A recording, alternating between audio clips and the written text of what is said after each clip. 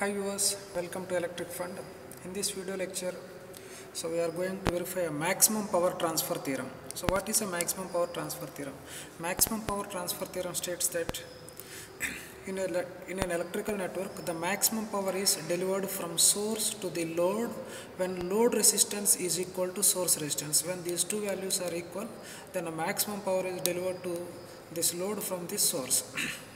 So for practical verification here, I was applying a 25 volts. This is a decade resistance box, which is a load resistor. This is a 3.3 kilo ohms is a source resistor, and this is a voltage across the load. So now I am applying variable resistance of load resistance equal to 1 kilo ohm.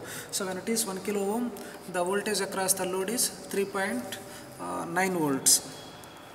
So when it is 2 kilo ohms, it is 6.26 volts. When it is 3 kilo ohms, when load resistance equal to 3 kilo ohms, it is 7.9 volts. So when it is 4 kilo ohms,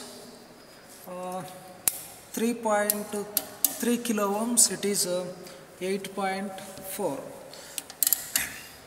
When it is 4 kilo ohms, load resistance equal to 4 kilo ohms, it is 9.1. When it is 5 kilo ohms, it is 10 volts.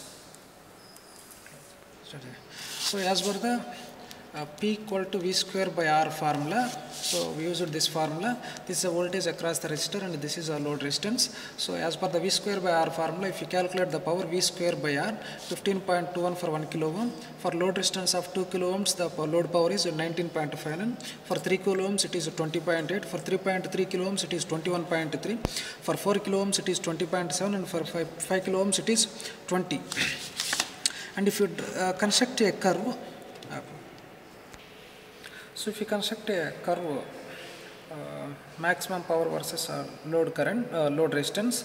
So at when load resistance equal to source resistance, it is when it is 3.3, we are getting the maximum power of 20.38 milliwatts. And in remaining cases, after increasing the load resistance beyond the 3.3 kilo ohms, the power is reducing again. So before also the power is less. The only maximum power is achieved at when load resistance equal to source resistance of 3.3 kilo ohms. Thank you.